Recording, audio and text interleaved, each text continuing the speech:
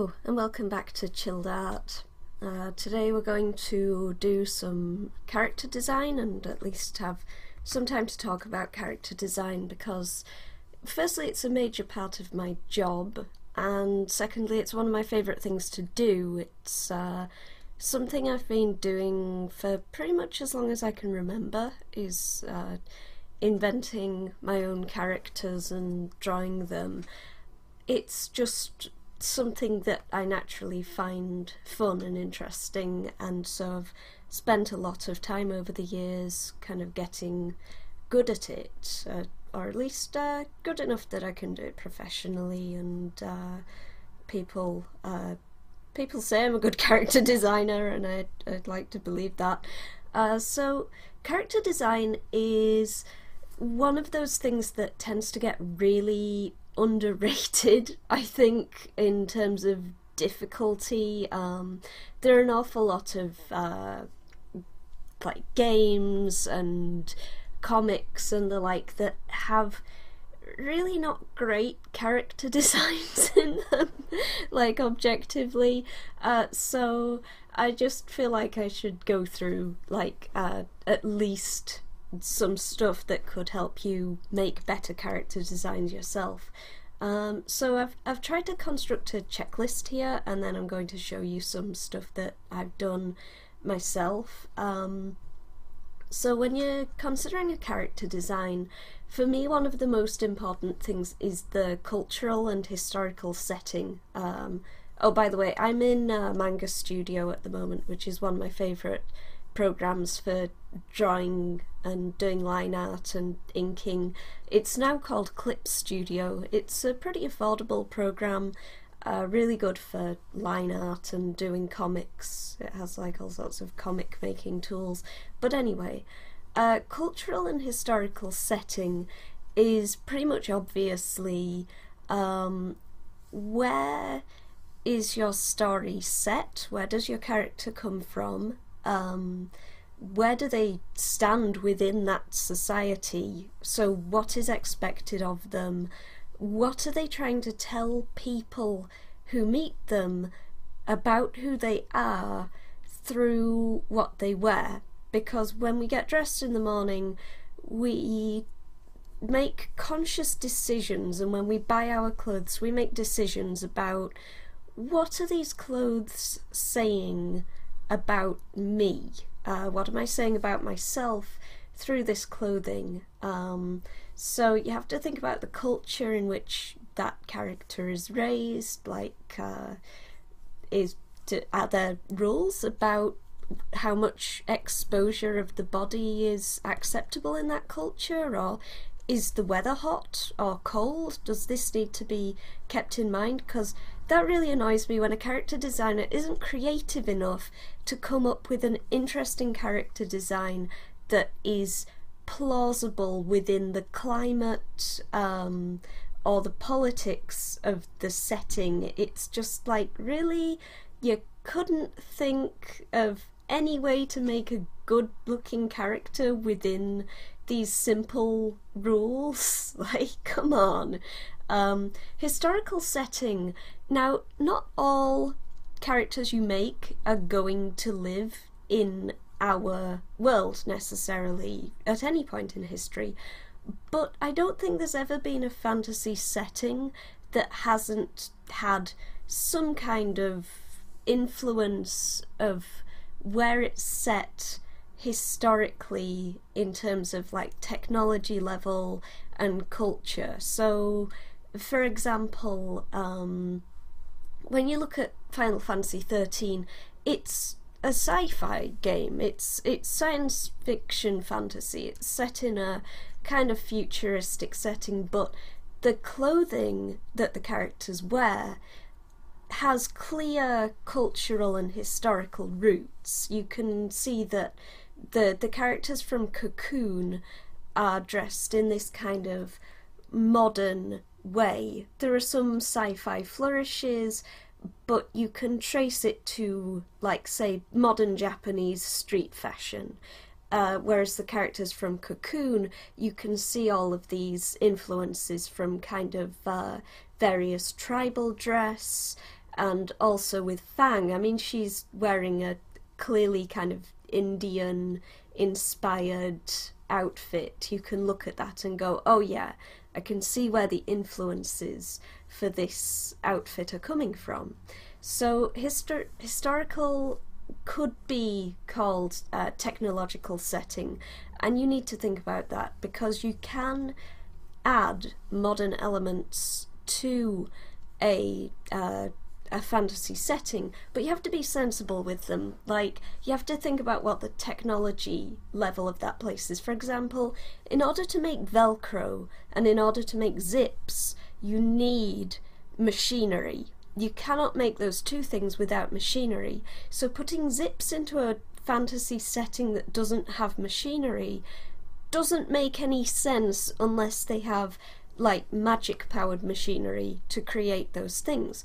Whereas there are other things that could have been invented in an earlier time period than they were. For example, cable knit jumpers. The concept of cable knitting was not come up with in medieval times. Nobody thought of it, but they had all the necessary things to do cable knitting in medieval times, so they could have cable knit. Nobody thought of it before. So you can do things like that. You can make modern looking garments. You just might need to change how they fasten. So for example, if you decide that you want your fantasy character to wear something that looks like a hoodie, that works so long as you can think of a way that it fastens other than a zip. For example, a pullover hoodie, one of the ones that doesn't have a zip, one of the ones you just pull over your head, could have been invented in medieval times. It's just nobody thought to make a garment like that. So you could feasibly have like a fantasy medieval hoodie and have these clothes that are medieval in tech level and have these medieval flourishes, but clearly reference fashions of our time, which brings me to symbolism. So symbolism can be simple things like, I don't know, like language and literature and art are just packed with symbolism and metaphor. So I think a really good example is Final Fantasy VIII, where you have Squall and Rinoa. Squall's symbol is the lion, and so you see a lot of lion flourishes in his character design. He has a lion engraved on his weapon, he wears a pendant that has a lion's head on it, he has a lion on his belt buckle, and he wears a jacket that has a furry collar that brings to mind the mane of a lion. And that's sort of like, oh okay, so this guy is like, his whole thing is sort of being brave and sort of working, like being strong, and that's kind of the ideal he strives towards as a character. Whereas Rinoa, her symbol is of course angel wings. She even has them on her back. She has like this angel wing design on the back of like her cardigan thing. I always thought that was like the coolest cardigan ever when I was a teenager.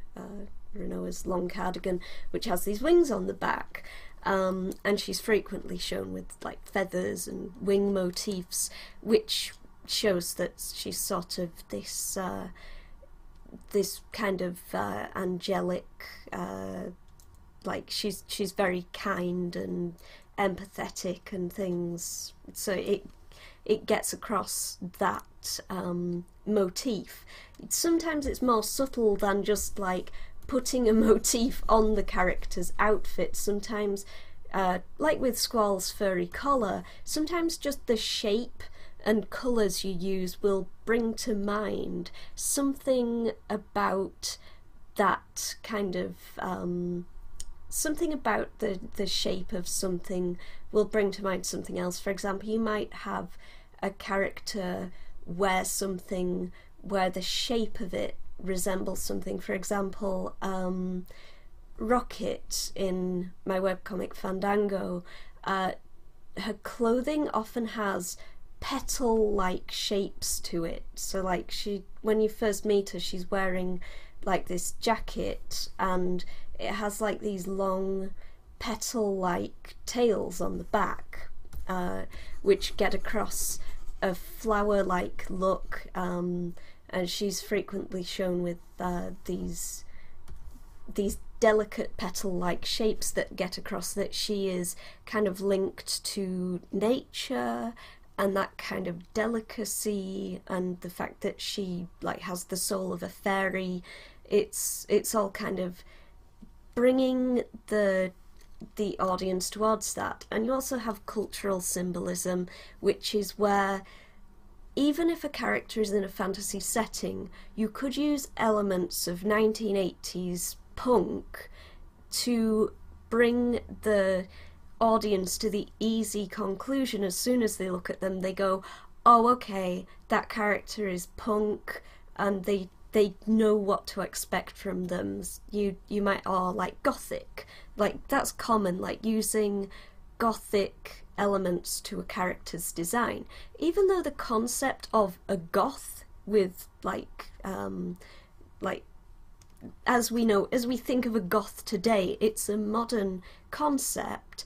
But if you think about Morrigan from Dragon Age, she's clearly supposed to bring to mind like a teenage goth. She's got this red and like this dark red and black outfit that has like a hood, and she's got like lots of black feathers, and she's got this like dress, this kind of leather belt dress thing that all hangs down, and she's got like the dark eyeshadow and the dark eyeliner and the kind of feathery black hair, and you look at her and you go, oh, okay, she's a goth, and you can immediately feel like you know something about that character through these elements of modern subculture.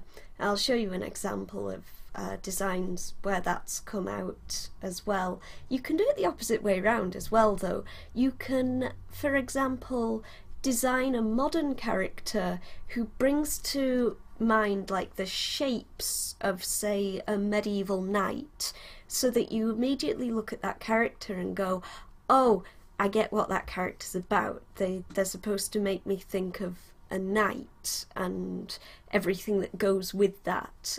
You'll see it often used in good character design in games and anime and the like, sometimes more subtly than others. Silhouette and shape is a really important part of doing character design.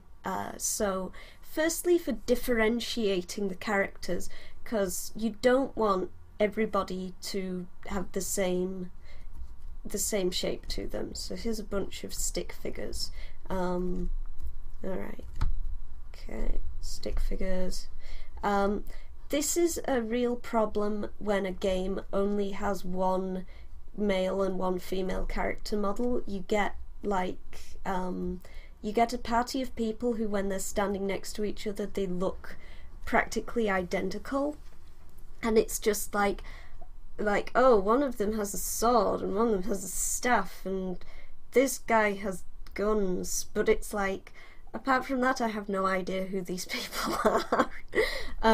So you might decide like, oh, the sword person, they're gonna have like this cool cloak, and like maybe they've got like a winged headdress thing going on, like, which makes it sort of like, oh, it's that character, okay, the one who wears the big cloak, and like maybe this character is sort of, they're like the leader character, so like the everyman, so they've got kind of an in-between physique or something, and then you might decide that the staff person is like some kind of tough defender type, and you might decide, let's make this guy quite like chunky, so he's like this chunky guy, he's got like staff, so he's got like a square shape going on. I'll talk through like shapes in a minute. Okay, so the the other one's like, oh, this guy's got guns, so maybe I'm gonna go with like a kind of tall, thin kind of silhouette with like a long coat that comes almost right down to the floor, so he looks kind of lofty and almost like priest-like, that kind of very kind of Neo from the Matrix look going on, like that makes him look kind of tall and elegant, even if these characters are all being drawn as if they're the same height, which the problem with like character heights in games is that it causes all sorts of problems with the framing of the cameras and shots, especially in games where you can choose what height your character is. That's always a fun one in Neverwinter Nights too, where it's like you play a halfling but you don't get a sense of how small your character is in dialogue, because to avoid this problem they always make the camera just zoom right in on your face. Okay, and then we've got this other character who, maybe my idea for this one is that their thing is being, cause they're around, so like maybe they're kind of wiry, so they're like really skinny, like, and maybe they've got like, I don't know, a scarf that like trails, or like flowing hair that gives them this kind of top heavy design, and then like very skinny legs or something. So that's a very, very basic idea. So the basic shapes of character design, as a general rule, we have you have circle, triangle, square.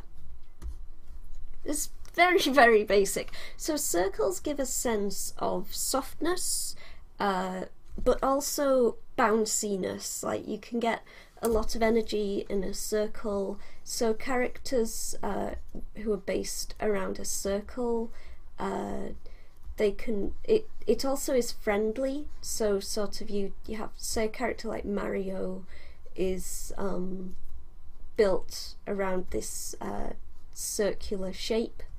In fact, a lot of, and like a round head as well, can look friendly, gives a nice kind of friendly look, and you might have them like giving characters round hair shapes, also can look soft and fluffy and friendly and bouncy, and generally kind of warm and inviting and comfortable.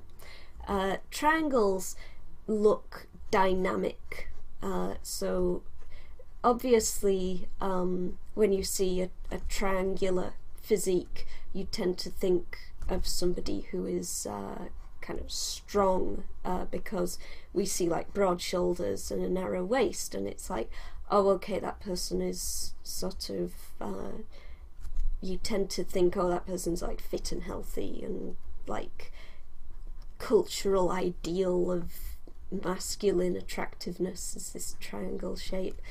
But triangle can also look dynamic, so if you do like triangular hair, you get this look that's aerodynamic and fast.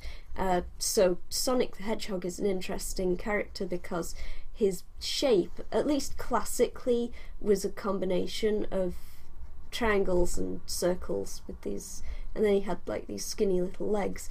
Over the years, they've made Sonic's legs longer and longer and his body less and less round, which is interesting.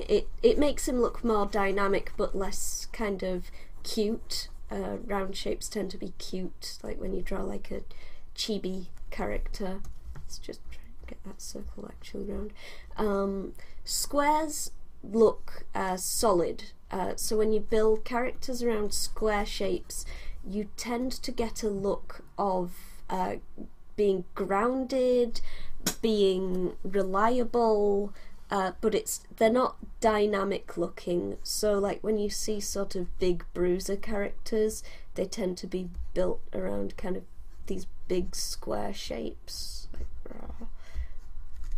Yeah, if you don't taper the legs much, especially using like either like stylistic or giving them like big trousers at the bottom, and a big square head. So this is the guy in a fighting game who'd be like the big bruiser character who doesn't move fast but like hits like a train. Square hairstyles in the same way tend to give a sort of solid look, kind of reliable, strong, unmoving, that kind of feeling you get from square-shaped characters. So those are like your basic shapes. The interesting thing is that there's also another element, I think, in silhouette and shape, which is one of gravity.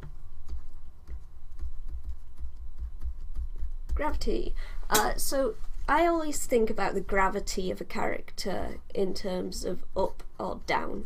So when I think of a downward character, I think serious, grounded, maybe they're not that dynamic, maybe they're kind of thoughtful, slow-moving, reliable, sort of downcast in their emotions, like they kind of might be a bit of a pessimist, and so to me that's a character with downward gravity. When I think about a character with downward gravity particularly, I tend to think of Saber from Fate Stay Night. You know, she's got a sword and a head, but then she's got this big skirt and these big clunky boots, and she's got these like armoured things down her legs, which gives...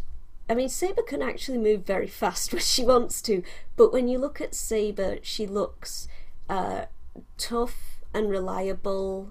She looks like she could pretty much survive anything you throw at her, because she's completely grounded. Her gravity is going down, which gives you the sense that you can rely on her. She's tough, she doesn't take any crap, she's not prone to like flights of fancy or being romanticist. So that's a downward gravity character.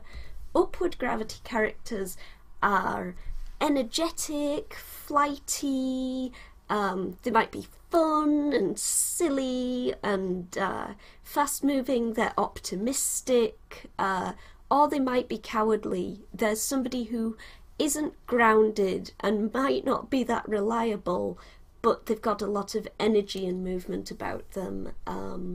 So let's try to think. When I think upward gravity, I might think of, say, Selphie from Final Fantasy VIII, who's got like, she's got this tiny little mini dress and she's always jumping around, because she's that kind of, she's always like lifting up her feet as well when you watch her, like her character animations. Selphie from FF8 is like one of my favourite characters, so she's always lifting her arms in the air and lifting her arms up, and then of course she's got this hair that literally flicks up at the ends. It's like, this is an upward gravity character. She's got little nunchucks. Yeah, Selphie. She's got upward gravity going on, and you also see characters who, in fact, Zell from Final Fantasy VIII, he has this hair that sticks up, like it all sticks up at the front like this, and he is clearly an upwards gravity character, whereas in the same game you have Quistis, whose hair like it goes down at the front, like Quistis glasses, so she has this hair that is long at the front, that makes her grounded, and then like her outfit is like this long skirt one over trousers that again it has a weight to it that grounds the character.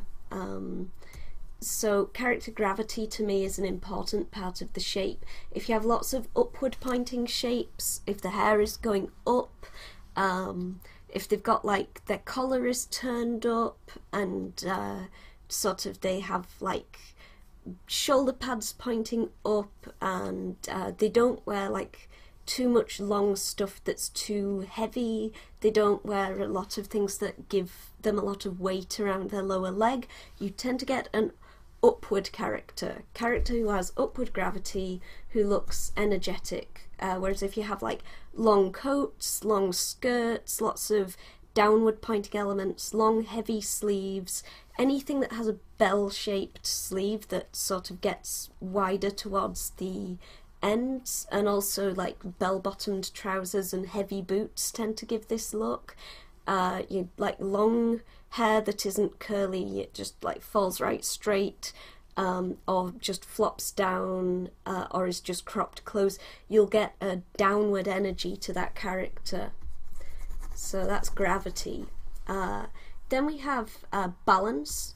There are two different things I think of as balance. One of them is detail balance, which is where you put the different levels of detail on a character.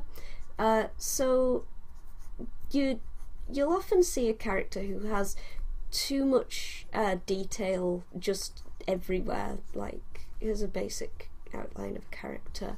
I think a character who everybody thinks of when you think this character has too much going on would maybe be Tidus from Final Fantasy X, because it's like there is nowhere on his character design that just lets you rest. It's just like everything is going on. He's got like one long leg, one short pant leg, he's got like this weird lederhosen thing going on, and then he's got a jacket over it, and then he's got like a shoulder pad thing, and he's got like these boots on, and one of his legs has a thing on it, and it's just, and then he's got a hood, and he's got like a pendant, and it's just like, what is going on here? Just stop what you're doing.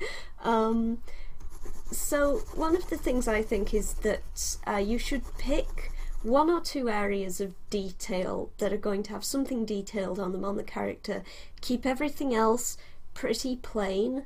I mean, you don't want just voids of blank space. Well, it depends on what you're designing for, because on a comic character I may well give them like completely plain trousers, like just pure black. I'll show you a character where I've done that probably wouldn't work for a game. So I might just go completely dark there, and then I'll give them like, I don't know, like they might have like this cool military coats, then they've got like this nice detailed area of buttons, and they might have like epaulets going on up here, and like, I don't know, like cool gloves and things up here.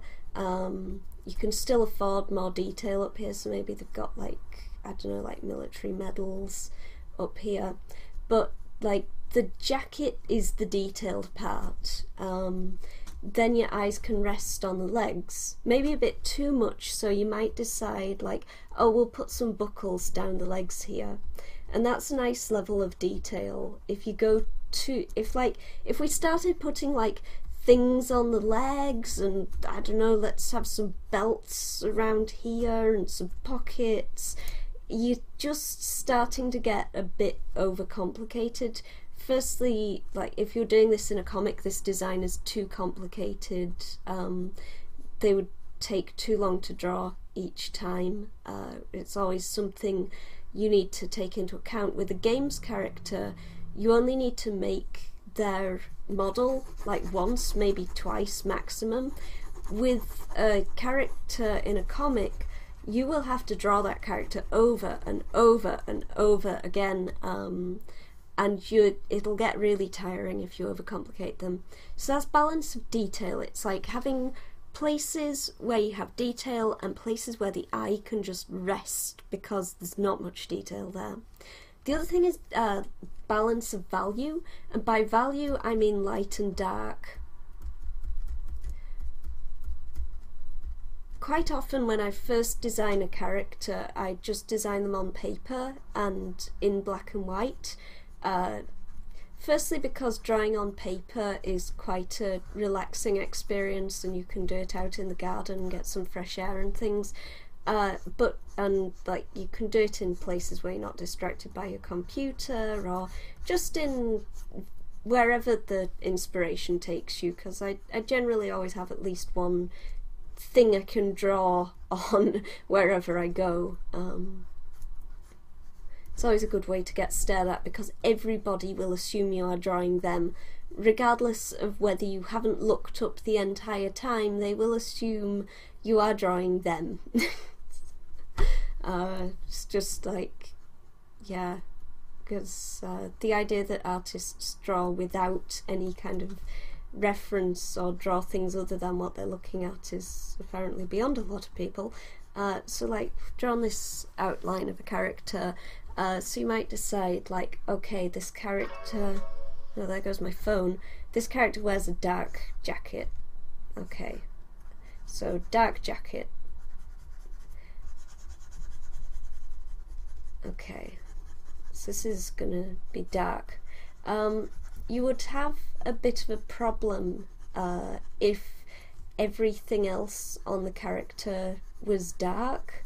I mean, you can do it. I mean, you look at Noctis from FF15, which hasn't come out yet when I've made this video, but at the same time, the problem with Noctis's design is that if somebody said to you, draw Noctis, it's like, well, he's got like dark hair and he wears like a dark shirt thing, and I guess he's got bare arms, and he wears like dark pants, and then he wears like dark shoes. It's like, wow, that's I mean, it's a character. It looks nice as an outfit. It's just not a memorable character design. He's just some guy wearing a lot of dark clothes. So generally I try to balance light and dark elements. So I'll draw the character in like black and white. So I might decide, okay, then I'm going to give them a light shirt under this dark jacket, and maybe they're wearing like, I don't know, maybe, yeah, sure, they can have some light pants on, but let's give them some dark boots, and let's make sure that the line of the dark boots is lower than the line of the jacket, so we get this nice little poke of the light pants outside of that. I might decide to give them some dark fingerless gloves that go against like a light skin tone, so that's another thing. So you get this, and let's put like a dark belt on them. So you get this pattern of kind of, let's put like a, maybe they've got like a scarf that's got like light and dark stripes on it, and then they've got like light skin apparently, I guess, this character, so let's give them dark hair. So we get like this pattern of light dark, light dark, light dark that breaks up the shapes of the character, and they might like have like a dark design on their shirt, like, I don't know, like it's got a there. So you get like, so before I've even chosen what the actual colours used for this character are, I know what is dark and what is light relative to each other. Like, this might not be black, it might be dark brown, and something else that's dark might be navy blue or purple, or sometimes red can be a dark colour if it's against, say, yellow. Like if I was drawing a Gryffindor scarf, I would do it like this in black and white, or blue and white, I guess, in this case, and you would sort of be like, oh yeah, okay, they're wearing a Gryffindor scarf, because the red, or the like dark red of that, and the yellow has a lighter value to it. So that's what I mean in balance of value. It's good to have areas of dark colours and dark values contrasting light areas. Final thing we get to is colour palette, which should be the last thing that you think about, because you want to get all of these other things down first. You might from the start have a colour palette in mind, or you might not. I'm just going to take a sip of water because my voice is drying out. So, colour palette is quite difficult. I think you really, should pick just like, say, 2 main colours. Like, keep it simple at first. So let's say that, like, neutrals are free.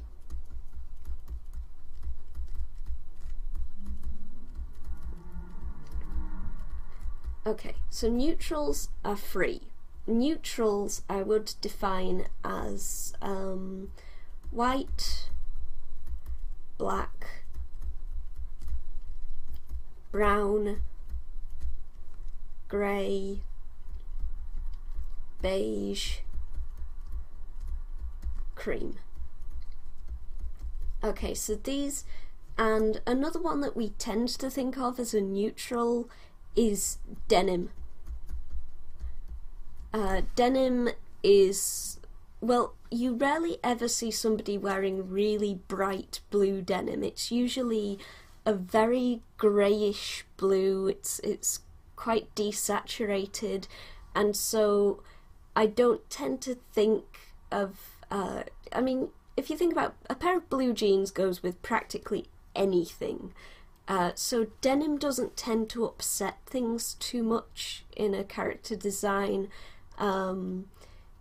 which doesn't mean we should go back to the early 90s and just have everybody wearing denim everything, but you can tend to think of blue jeans as a free space, because they don't tend to set up too much of a clash, especially if you keep the blue you use for the denim nice and desaturated. So neutrals, you can use pretty much as many of these as you want, but I recommend picking, say, 2, like pick white and grey, or pick black and brown, because if you try to use too many of these, you'll get a mess and you'll have too many of them. There'll be too much going on.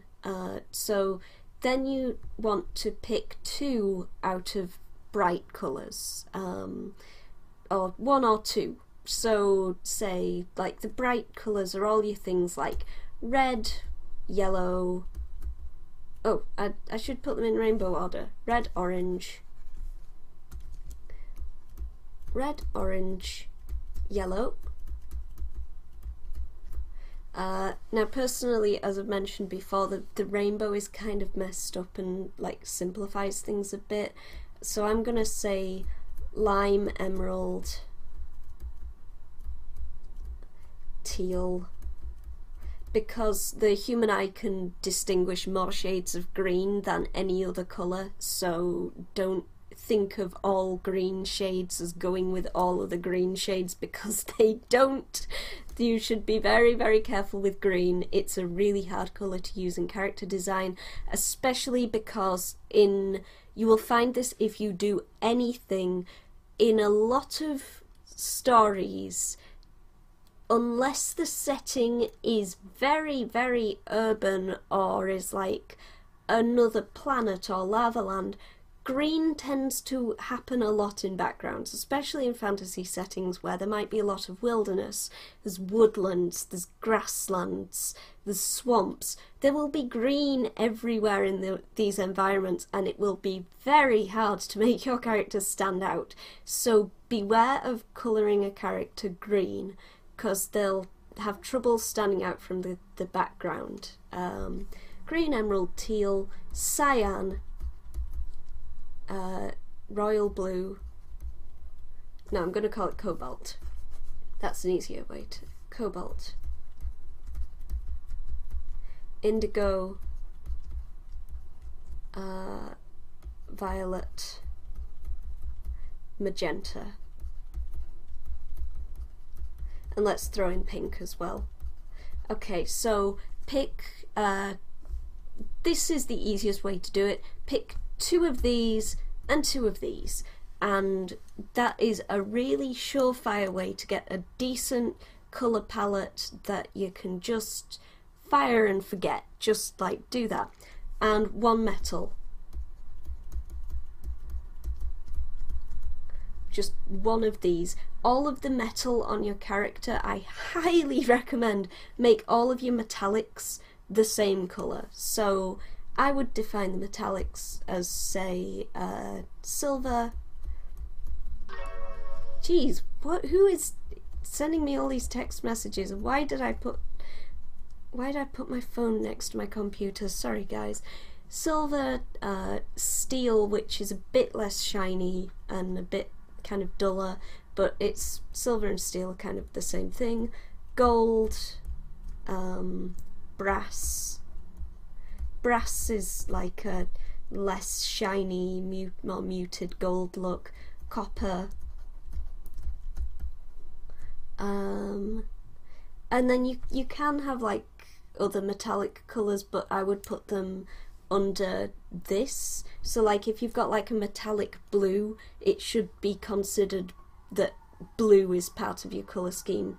You can have small amounts of other colours on a character, as I'll show you. Oh, why is today so noisy? So you can have other colours of metals, but count them towards the colour part, not the metal part.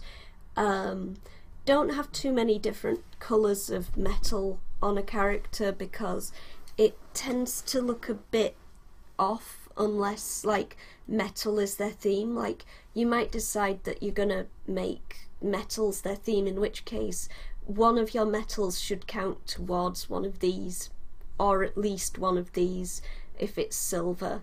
If it's silver, you can count it as a neutral because it can be like grey. So if you're gonna have like silver and gold as a character's colour scheme, consider removing one of these. So just have silver, gold and red is their colour scheme. And speaking of red, here's a fun trick. Okay, so okay, so the red cheat.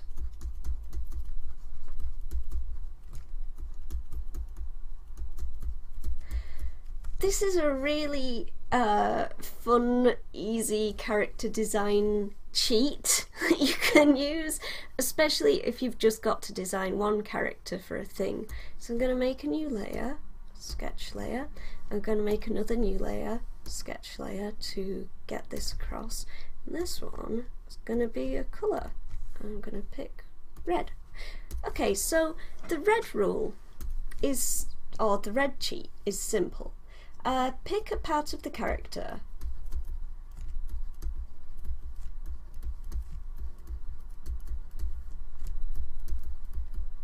that defines what they do.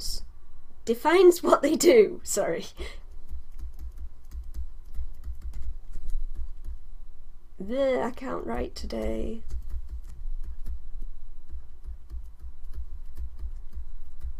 Okay, so pick a part of the character that defines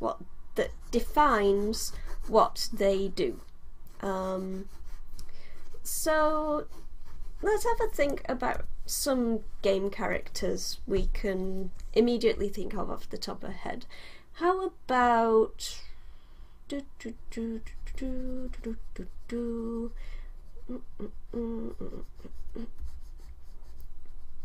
okay. Alright, so this character's thing is that they shoot people a lot using their right arm. Okay, so they dress entirely pretty much in like black or dark colour. It's Commander Shepard. Commander Shepard shoots people a lot. That's his or her thing. I mean, you can make Commander Shepard either gender, which is great, or any gender, I guess. It'd be nice if there were options for like in between, I guess. But yeah, Commander Shepard shoots people, so red down the right arm. What else can we think of as a character? Okay, so here's a character who runs around a lot and jumps and like does fancy flips and is always on the move and on the run, and you see them a lot from the back.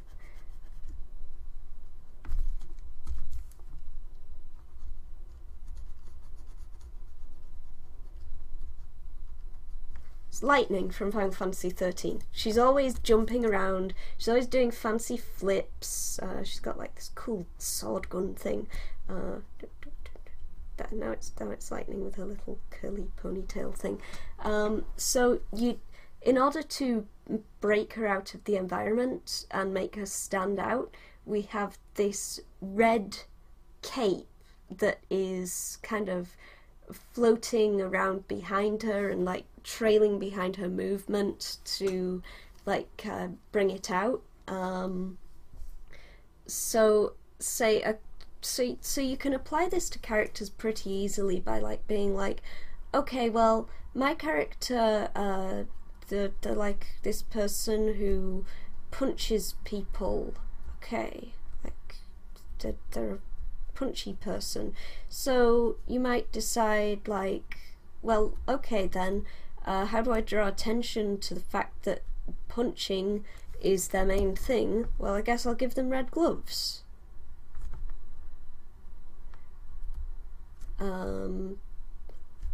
That's easy. Or if their thing is like, oh, hey, here's a good one. Character whose thing is running fast. Well, there's only one possibility for this. Like, when we think of a guy who, like, he's always running fast, obviously you think Sonic the Hedgehog. What colour Sonic the Hedgehog's shoes? Bright red. He's got red shoes, because his thing is he runs fast. So even though most of him is blue, he's got red shoes that draw attention to his feet and the fact that running fast is his thing. He's a fast runner. And Mario, most of his upper body is red because his thing is that he jumps and he hits blocks with his head. He wears a red hat. So the red cheat is a really simple way of designing a character where the red part draws attention to what their main game mechanic is. And it was something I noticed while looking at a lot of characters, and just went, oh, hey, there are a lot of characters who use red as a colour. Red is a great colour because it stands out from backgrounds. Like, you will only rarely, like, you might have that one lava level in your game where things are red. The exception to the rule and a character design that I think is not great is Kratos from God of War. The problem I have with Kratos, other than his character being terrible in plot terms, but I'm not even going to go into that, is that he's a big grey man who runs around in places that are grey, and he's got like these red markings on his body, but they're very subdued red. And the environments he's in, because they tend to be these kind of hellscapes in the afterlife, tend to also have a lot of red. So Kratos almost never stands out from backgrounds. Whereas you compare say, Dante from Devil May Cry, it's like you can always tell where Dante is in a scene. Because, like, so Dante, he wears, like, he usually wears, like, black, in Devil May Cry 3 he was like topless, he had like no shirt on, which I'm sure went down very well with people. So he wears like a black top and vest, and then he's got like an uncovered head with white hair, and then he wears a bright red coat, like it's just really bright red. It's like this looks like Ed Elric actually from Full Metal Alchemist. But it's the same deal. So he's got a black outfit, a red coat, and then his other thing is like he's got a big silver sword. Big silver sword. Or in Ed Elric from Full Metal Alchemist's case, he has like a big silver arm. It's like his arm is his arm is made of metal. But this is like a really tried and tested character design, like the red coat. It's because to the Japanese, red is the hero colour. Red is the colour of heroism and leadership and bravery. And it tends to be the case outside of Japan as well. We tend to associate the colour red with leadership. That's why the Red Ranger is always the leader of the Power Rangers. It's like this unspoken rule. It's like, of course the Red Ranger's the leader of the Power Rangers, because he's like the brave one generally, whereas the Blue Ranger tends to be the voice of reason and kind of the foil to the Red Ranger. So I'm going to show you some character designs I've done in the past, ones that I've liked and been happy with, and also like talk a bit about how I tend to draw when character designing. So this is Sarian's design from, or her redesign from Vacant Sky, because she had one before this. Sarian's colour scheme was, from the get-go, it was always going to be purple. It was just this feeling that, yeah, she should be purple because she's got this kind of proto-gothic thing going on. You remember what I said about having gothic elements in a fantasy setting? So she's got like this leather jacket, which kind of gets across the idea that she's rebellious. She's got like this rebellious streak. She thinks of herself as a bit kind of anti-authority and a bit punk. She's a grounded character who uses her mind first, so she's got downward gravity going on. Her hair points downwards. She's got all of this points downwards. She's got a long dress that comes right down to the floor. So I think of her as very much a downwards gravity character. The wings, even though wings are like this flighty symbol, they're pointing downwards. The star points downwards. The shapes all are pointing downwards on Sarian. Especially because she's a grounded character, because she has this disability of these weak legs. She's not going to be running around. And the shapes tend to draw attention to kind of framing her head because she's thoughtful. The symbolism here in like the snake motifs. You've got the alchemical symbol for Mercury. Mercury, of course, in alchemy was associated with life and rebirth. But as we all know nowadays, Mercury is poisonous. So Sarian is both associated with life and rebirth, but also with poison.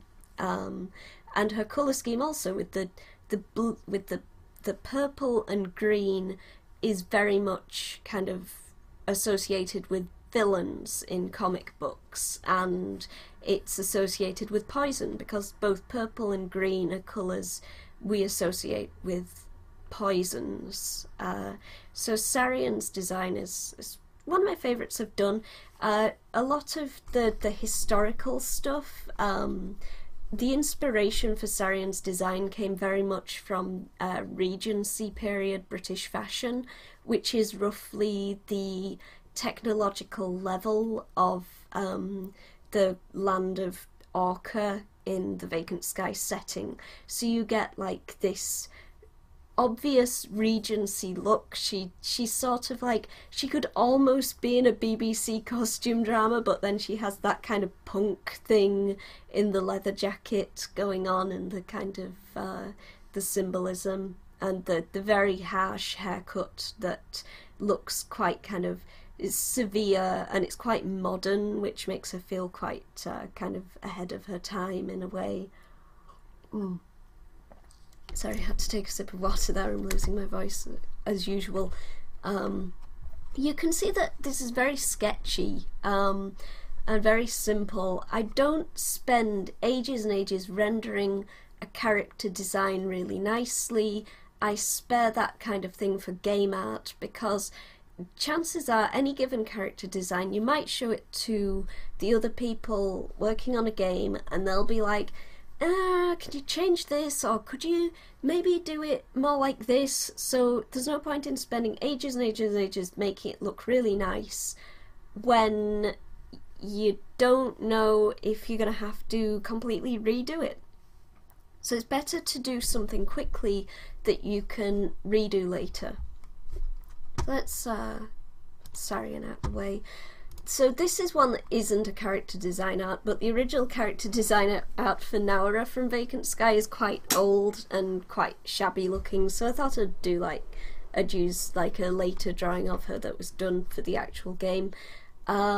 So Naura is an interesting character who I probably can't talk too much about without revealing details of the plot.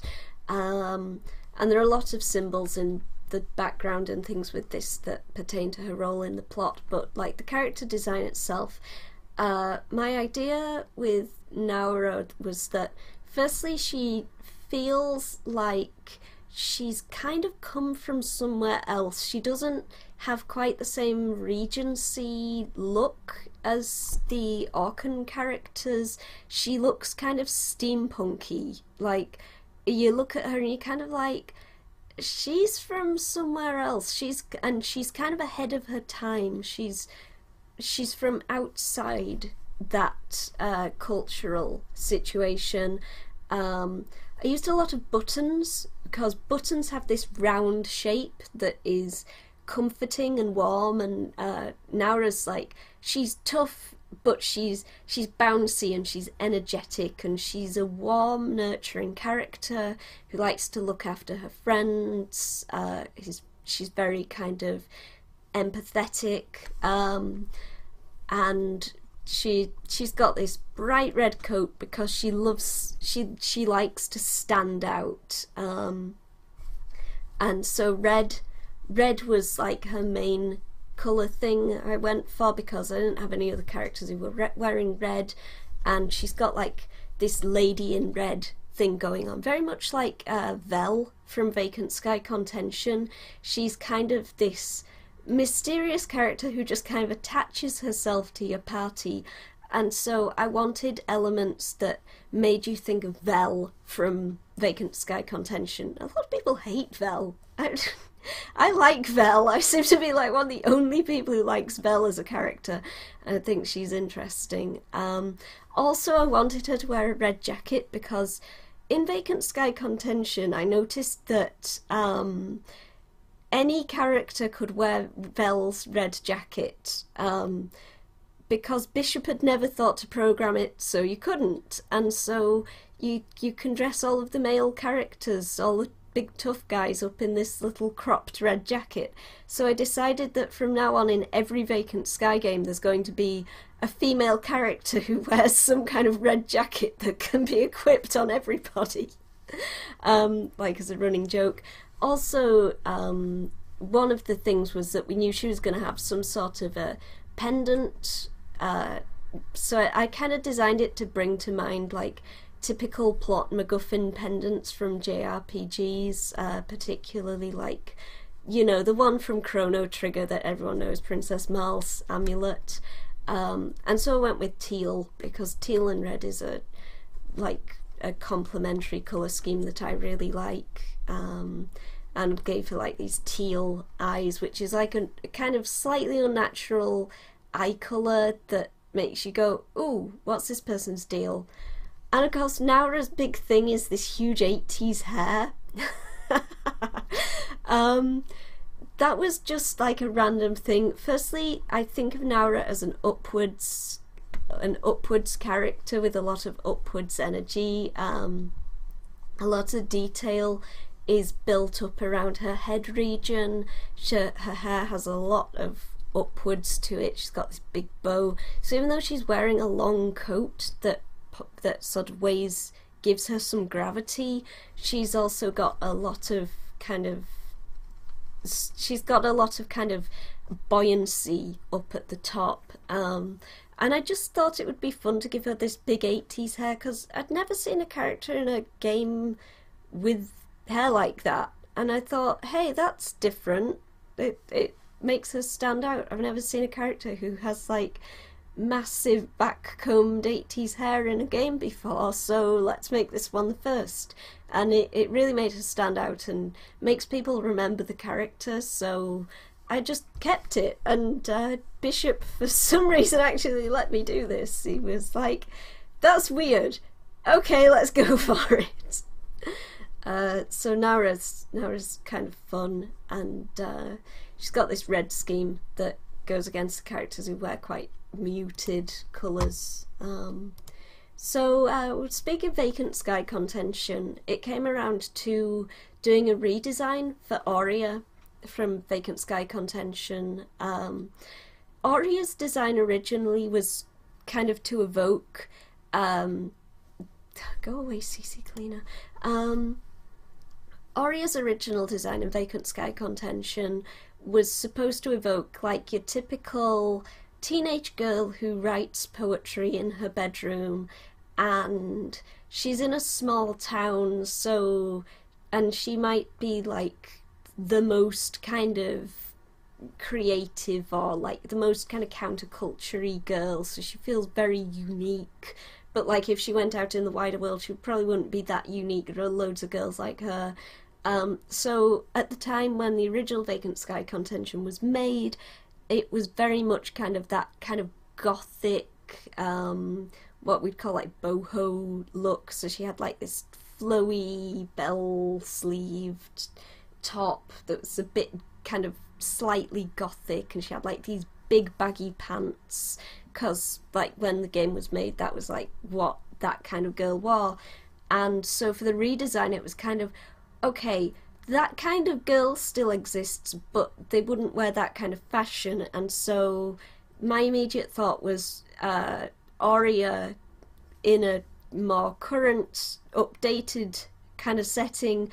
She'd be emo, like it was just like, yeah, that's how she would be, like skinny jeans and like this plaid shirt, like purple. And I kept the colour scheme with that like denim blue and bright red and purple, because to me that was very much part of who Aurea is. And I kept like her little necktie thing, and but just did some things with it, like I gave her this black nail polish, and she's got like all these kind of bracelets and things, and you can see that you can use little bits of other colours, just kind of don't overdo it and don't go too far from your colour scheme with them, especially like the smaller they are, the more you can get away with really with those. So Aurea's design was quite fun. So main character of I forgot the name of my own game for a second there. Ars Harmonia.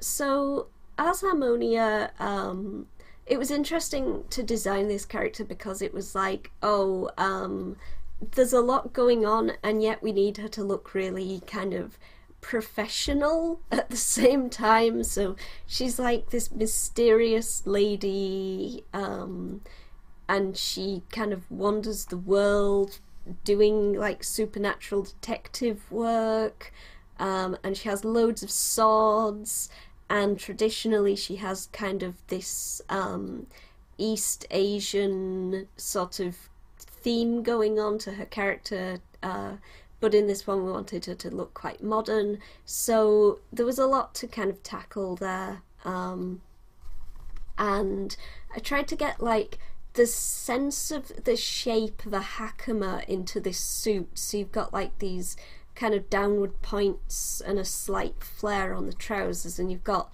a wrap over cardigan underneath the jacket that just gives that sense of the shape of a kimono or a hakama, and she's got like this kind of hair up in a bun that gives this slightly sort of samurai-ish feel, in spite of the fact that she's dressed in a professional business suit. And long trousers, it looked a bit boring, like there wasn't enough detail on the legs, so I decided to go with like these kind of, like a short like cropped trouser. So she was a really difficult design actually to get right, and her colour scheme is quite kind of, there's kind of pinks and purples but with a lot of neutral colours. Let's close her down. So this is one I did recently for myself. It's my new Dungeons and Dragons character, but I really liked how the design came out, because it was kind of like, I had this idea in mind from the get-go. So there's a lot of symbolism within the setting because the character worships the god Ilmater. We're in a Forgotten Realms setting, which, if you've familiarity with games like Baldur's Gate, Neverwinter Nights, you'll know the Forgotten Realms setting, which is currently the main setting for Dungeons and Dragons 5th edition. It always used to be like Greyhawk was the main setting, but they've finally realised that Forgotten Realms makes more sense because that's where all the popular video games have been set. So Ilmater is like this god of god of suffering, but not like in causing suffering. He's more like the god of like getting through suffering. It's like compassion and fortitude and getting through hard times and helping people who are going through hard times. So having a sorceress or sorcerer whose background is very religious struck me as quite an interesting idea, because normally you have like the religious classes being like paladin and cleric, and then wizards tend to be like more kind of secular, I guess. Whereas I wanted to have like an arcane caster who's religious as one of her things. So she's got like this rosary and the red wrapped hands that mimic the symbol of Ilmater. I knew from the get-go that there was going to be red in her colour scheme because red is associated with Ilmater and also associated with fire. And so with this colour scheme, I actually really only, I mean, I used a blue here just to set things off, like gave her a blue bedroll. But apart from that, I went with just red, black and white, which it's just a classic colour scheme that you can't really go wrong with, red, black and white. And you can see that with this design, I've just made the whole of the legs is just black. It's very simple, there's not a lot of detail, and things are separated by colours. So you have like white, red, black, white, red, black, like light here and then black hair. So you have the colours. I'm really happy with this design because the colours break each other up. You've got like a light silver here surrounded by black, and so it just balances nicely, and the black legs against the white here. And she's got kind of a downward gravity going on, but also then it's up here. I don't normally do that. I tend to be like, this character's an up character, this character's a down character, but you can combine the two to get a character who is being pulled in different directions in a sense. So that's something about this character, that at the top she's being pulled up, almost like she's trying to ground herself with the clothes she wears, but something about her is pulling her in the opposite direction, and she is kind of fighting against it. So you can use a character's gravity in that sense. You can also have also got the red rule being used here. Like you've got the red is used on the rosary that draws attention to it. It's like, this character is religious, her rosary is important. One of the things about the character I felt was that she's always like fiddling with her rosary in some way. And she's got red hands because, of course, sorcerers are a class. They cast magic and they use like all these hand movements to cast their magic. So the red hands like draw attention to that. She's always fidgeting with her hands, and she uses her hands to cast magic. So that's the red cheat in action as well. So yeah, I hope you don't mind that I haven't drawn a lot this episode, but I hope you've found it really informative, and that it's told you some really useful tricks and tips that you can use to like improve your character designs. And I mean, one of the things I think is just keep at it.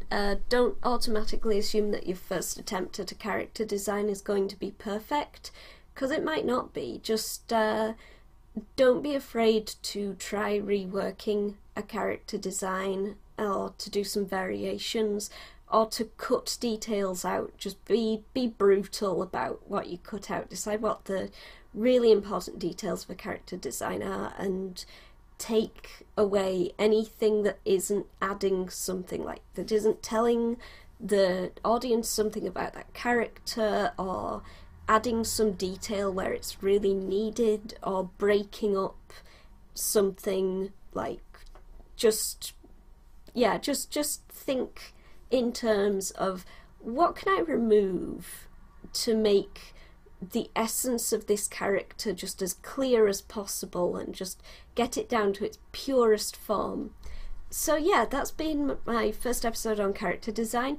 If you'd like more episodes on character design and clarification, or just like an episode where I'm just designing characters for the whole thing, definitely leave comments. And because I'd really like to have some comments from people about what they'd like to see more of, or things they'd like to learn that they'd like me to like go over in an episode, because seriously, I'd be happy for that to happen. It'd be nice to hear about things you're struggling with, and don't be afraid that you'll feel stupid for not knowing how to do something that you think is obvious, because a lot of the time in art, nothing is as simple as you might think. So this has been Chilled Art. Thanks for watching, and join us next time. You can support this show on Patreon. Thank you to all the people who already do. You've been fantastic. And yeah, thanks for watching, everyone.